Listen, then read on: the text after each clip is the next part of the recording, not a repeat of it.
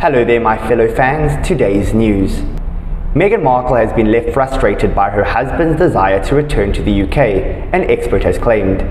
The Duke and Duchess of Sussex relocated to Montecito in California, US, after stepping down from royal duties 3 years ago. They are raising their 2 children, Archie and Lilibet, in the US and have thrown themselves into a number of media and philanthropic projects under their brand Archwell. But a dissatisfied Harry is rumoured to be missing his old life back in BlTTER and has allegedly been eyeing up a move back home, and Meghan isn't happy. Mark Boardman said, "Undoubtedly, Prince Harry longs for his old friendships. Meghan is frustrated that Harry wants his old life back. Meghan loves Harry, but she wants to bring out the better side in him. And she's quite clear on the roles that they should take together, and they are trying to work better together on projects.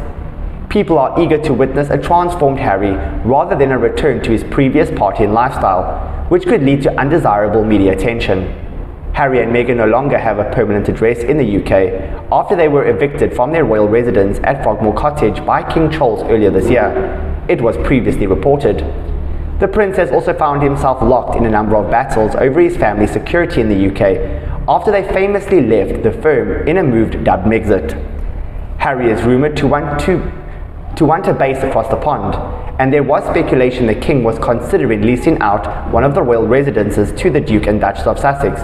However, Buckingham Palace has since denied the claims. It could prove an inopportune time for the move back to the UK after Meghan was tipped to be looking at a career pivot into politics. The ex-royal was recently touted as a possible candidate to replace Dianne Feinstein, a California senator who passed away last month at the age of 90.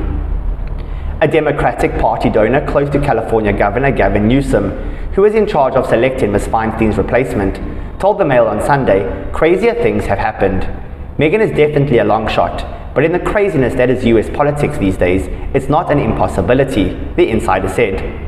Sources from California's political spheres said phones lit up following Ms. Feinstein's death, with rumours Meghan could make the run to replace her. It's not the first time the former royal has made her interest in politics known either. In September 2020, an insider told Vanity Fair, one of the reasons Meghan was so keen not to give up her American citizenship was so she had the option to go into politics. I said it before, I'll say it again. Meghan Markle for president?